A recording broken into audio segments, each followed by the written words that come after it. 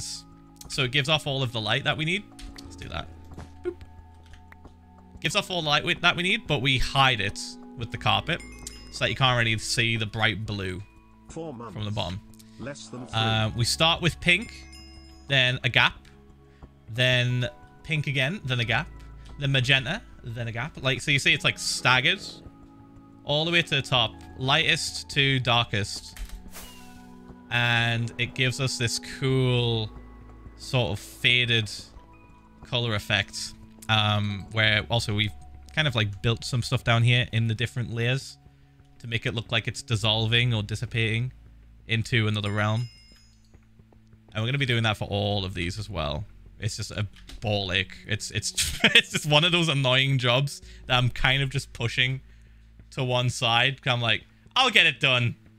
I want to do this cool shit first though. I'll get this bit done later though. Yeah, it's a little bit annoying. It's very repetitive. At least this bit I'm kind of like creating something a bit more fancy, a bit more open, and I want to do colors and stuff. I'm like very colorful build, yes, very pog, very excited. This is just repeating the same thing. I asked about the monument floor a few all the way along. Back too. Well, I finished the floor, but my Mountain City was on Wilbur's Discord's MC server, and on the Fist was Doomsday, so probably in shambles Lamau. Yeah, so it's pretty much that.